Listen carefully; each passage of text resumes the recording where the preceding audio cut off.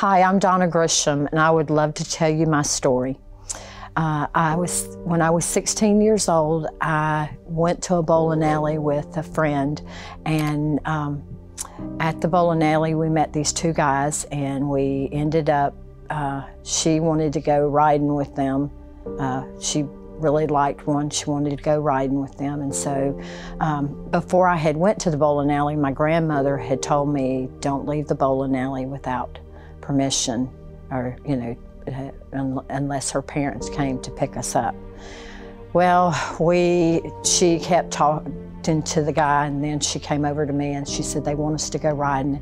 I told her, I said, I can't do that because my grandmother, will get really upset at me, and I don't want to make her upset. My grandparents were really good to me and they loved me, but they were strict, and so I ended up giving in to the peer pressure, and I went with her and the other guy, and we went and we were going riding. And we actually, when we, a little ways into the drive, they said that the other guy, the guy that she was with, had to pick up his truck. And so we went to pick up the guy's truck. And when we stopped to pick up the truck, I actually got out of the truck and was getting out with her. And she said, no, she said, just he'll take you back to the bowling alley. And I was like, I don't want to. And she said, you'll be okay, he'll take you back. And so I went on and I stayed. I didn't know what else I could do. And he ended up driving a little ways and pulling down an alley and actually raped me right there in the front seat. And when he finished, he actually just pulled off and started driving, and then he pulled over on the side of the road and actually dropped me off on the side of the road, and I had to walk back to the bowling alley. And I walked back, ended up getting back to the bowling alley, and when I got back to the bowling alley, my friend and that other guy was there, and I walked in and I had been crying and been like I had, from falling on the gravel and all, I had skipped my arm. And so I walked in and she walked up to me and she said, what's wrong with you? And I stormed through ran to the bathroom, and as I ran in the bathroom, she came in behind me and she said, what's your problem? And I said, he raped me. And she said, oh, just say what it really is. It was consensual. And I turned around, I looked at her and I said, no, he raped me. And she said, oh, it's consensual. Don't even go there. And so my first thought was, wait a minute, she doesn't believe me. And the guy, before he dropped me off, I didn't say this, but the guy before he dropped me off, he said, you're not going to breathe a word of this to anybody, because if you do, he said, nobody's going to believe you. He said, besides, you are the one that's going to be in trouble. He said, your grandmother, you'll be in trouble with your grandmother. He had listened to the conversation that I had had with my friend at the bowling alley. Well, after that, I ended up finding out later on, because I had by the time I got home and took a shower and I just wanted to forget everything. I got in the shower and I just let the shower run over me, and I don't know, I know I had to be in the shower for at least 30 or 45 minutes, maybe even more. And I just kept crying and crying and crying, and I said, I knew I couldn't say anything, because if I said something, I'm the one it was my fault. It was my fault because I had really disobeyed my grandmother, and so I buried everything. And not too much later, I found out I was pregnant, 25 weeks pregnant, and I ended up going to have an abortion. I was taken to have an abortion at a clinic in Birmingham, Alabama. I went to a Planned Parenthood clinic in Birmingham, Alabama, and I had what they called a saline solution my mother actually took me, and I'll go God's already, we've went through the forgiveness part. I won't even have to go through that. So I ended up going through a saline abortion, and after that I was at the hospital. I ended up they injected the saline solution, and the baby drinks that, and it burns the baby from the inside out. And so I ended up having to go deliver, because at the Planned Parenthood clinic, they don't tell you that you're going to deliver a baby. They actually tell you that it's a blob of tissue, and you're thinking it's going to be like passing a blood clot.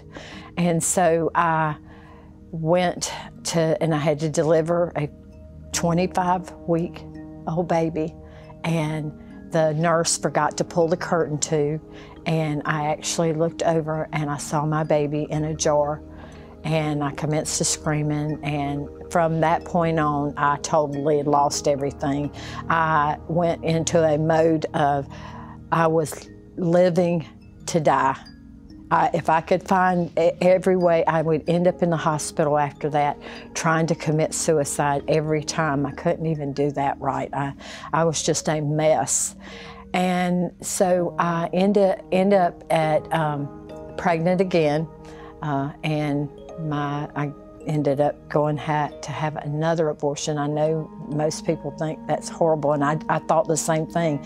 I ended up having a suction abortion, and at that time, at the point that they turned the machine on, when they turned that machine on, I literally, a light came off inside of me, and I started screaming, "Turn it off, turn it off, turn it off."